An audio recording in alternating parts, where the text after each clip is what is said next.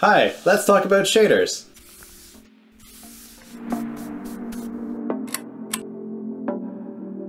Hi, I'm Mike, and welcome to my channel where I like to talk about games and game design. And we're going to talk about shaders again today. Specifically, we're going to make a water shader. It's going to be a very basic water shader, and we're going to be using it as an example to cover some of the basics of how to use textures, how to understand UVs, and how to manipulate vertex positions within a shader. So if you come here hoping to find a more sophisticated version of a water shader, unfortunately this video isn't going to be for you. There's definitely some great resources online, but if you're here just because you want to learn more about shaders and how they function, or how to manipulate them to do what you want, then stick around. Before we get to that though, we're going to go over the challenge that I left you last time. So at the end of the last video, I challenged you to make this cube. If you haven't already tried to reproduce it, I'd encourage you to give it a go. Maybe even just pause and think about how you would do it. I think it's good practice for trying to break down effects from other games. Let's take a look at what I did. Basically, all I did was I set the base color of the shader to red, and then I limited the position variable to only affect the green value of the albedo, and only along the y-axis. The actual practical applications of this particular effect are fairly limited, but slightly changing the color based on vertex positions can add depth to different effects. Now before we move over to making a basic water shader, I wanted to talk briefly about textures and UVs. Basically, UV coordinates are used when referencing textures because they're relative positions and are limited to a value between 0 and 1, as opposed to being absolute positions like X and Y usually are. This is useful for textures because you don't need to know what the resolution is of the image, and this lets you change the resolution on the fly without causing problems for your shader. One way you can think about them is as a percentage of the total distance traveled along the X or the Y axis. For example, if you wanted to reference the middle position of a texture using the X and Y coordinate system, it would depend on how big the texture is. For example, for a 256 by 256 texture, the center value would be 128, 128. But for a larger texture like a 2K texture, for example, it would be something like 1024, 1024. The UV coordinate system is useful in this case because it's the same in both the 256 and the 2K texture sizes. The UV coordinates for the center of the image are 0.5 and 0.5.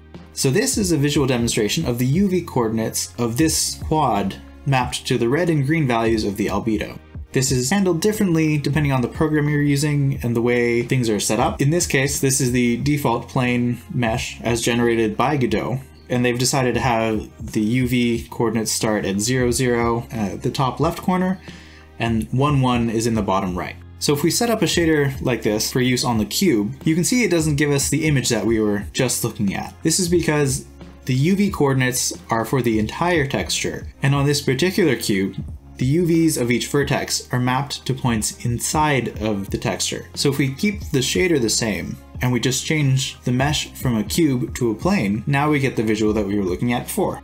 And so what happens if we want to animate the texture scrolling? Say to simulate the motion of the surface of the water. One way to do that is to modify the UV values for each of the vertices, and that can end up looking something like this. Now in this example you can see the clear line moving across the quad, but if you had a seamlessly looping texture, you won't be able to see any lines like this. So in the interest of keeping things organized, I'm going to start a new scene to make the animated water texture.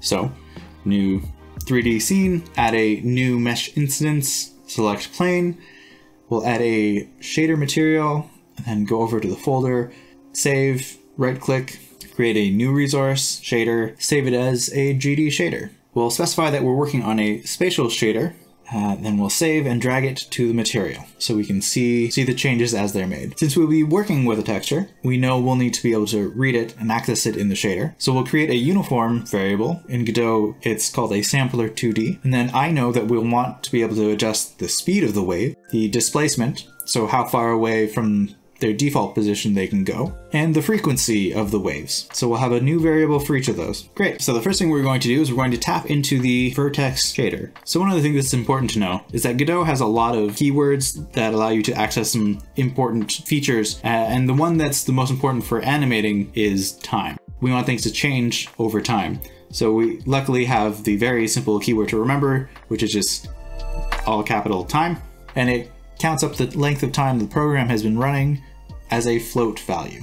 So since we know we want to make these look like waves, we need to adjust the height value, make it go up and down over time. So if we add time to the vertex position, and if we limit it to just affecting the y-axis to go up, and now the plane has disappeared. So what happened?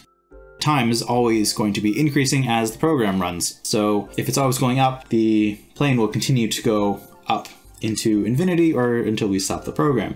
So how do we fix that? Luckily, there's a math equation that is incredibly useful for this. And it's called the sine and the cosine function, which you may or may not remember from high school math. It's one of the more valuable equations that you want to remember exists, because it's a repeating cycle that goes between -1 and 1. So we'll add the sine function to the equation, which is simply just sine time, and there we go. Still doesn't look very wave-like, but at least the plane is staying on screen. So how do we get the different vertices to be at different positions to simulate a wave? So what I'm going to do is I'm going to take the x position of the vertex and add that to the time position in the sine function. And there we go. We have the vertices moving or being at different positions at the same time. Still doesn't look like a wave, but that's because this plane only has 4 vertices. If you want it to look more like a wave, you're going to have to add more. In our case, in Godot, we can do that pretty easily because we use the generated plane mesh. So if we go back to the mesh, we click on the plane, we can now subdivide it. I'm going to go up to 10 in both the width and depth. And now we have something that actually kind of looks like a wave. It's a very large and not very interesting wave, but it's a wave. So here's where we can start using the amplitude, speed, and frequency variables that we set up before. We can add the variables to the equation with a sine wave, and where we put them is kind of important.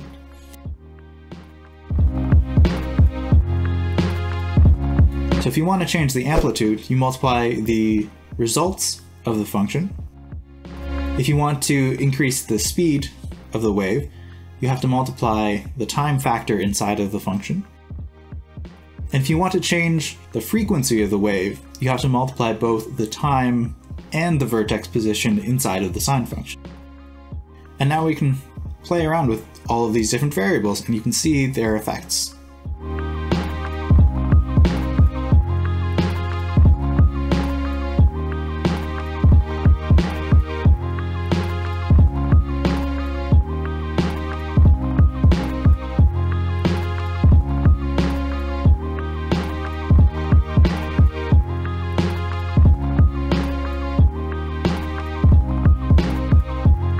Now that we have waves traveling across this plane, let's incorporate the texture to add a little bit of noise variation to it. Let's use Godot to generate a new open simplex noise. We'll go to the texture in the material, click the drop-down menu, select new noise, and then we'll create a new simplex noise.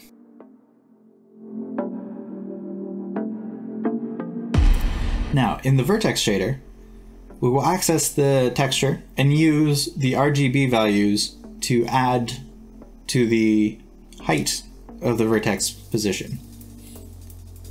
Assuming that we're going to want to control how strong this influence is on the height, we'll add a new variable that we'll call strength, and we'll want to be able to control the speed at which this texture scrolls across the screen with another variable, so we can dial in how it looks in conjunction with the speed of the waves itself. So the first thing we're going to do is set up a variable to hold the results of the function that we will use to read the texture.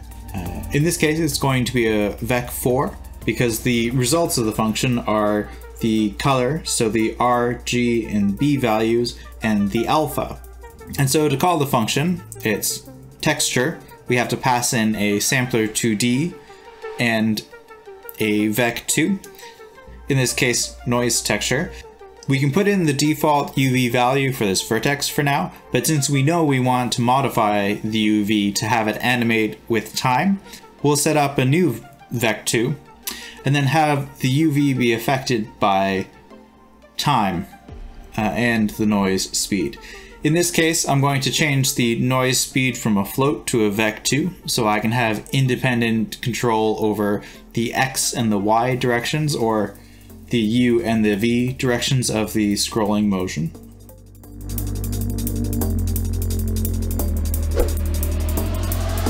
And now to have this texture affect the height of the vertex, we'll add it to the vertex.y. The last thing we want to do is we want to make sure we have the noise strength variable incorporated so we can control how much of an effect the noise texture has on the height. And there we go.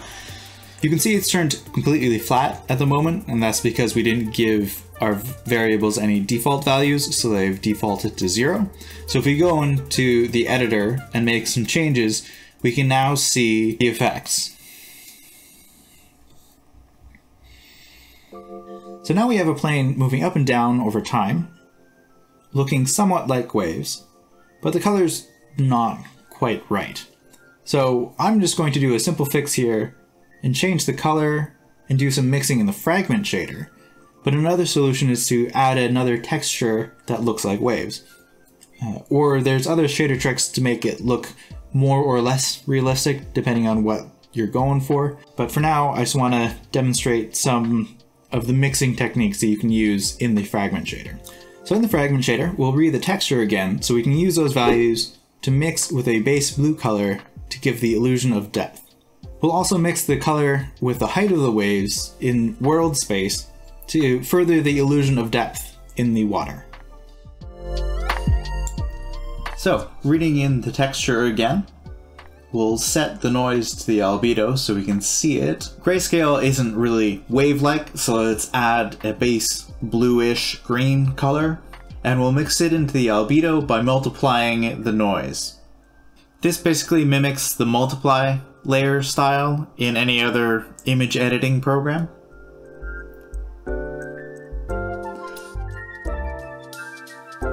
Now here I'm playing around with a mix function, which it essentially interpolates between one color and another based on the third float value. Quick tip, if you want to toggle a comment on or off, you can use Ctrl or Command K.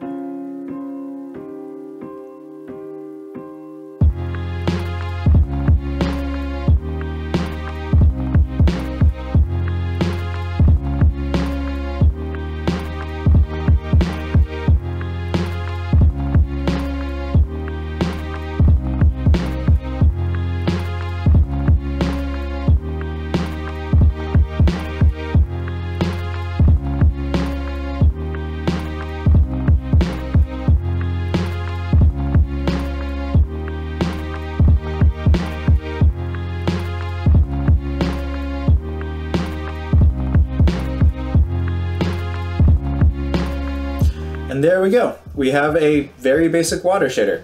Hopefully you were able to follow along. If there's anything that was unclear or you're not sure of, leave a question in the comments below. I'll do my best to answer. There's a lot more about shaders that we can talk about.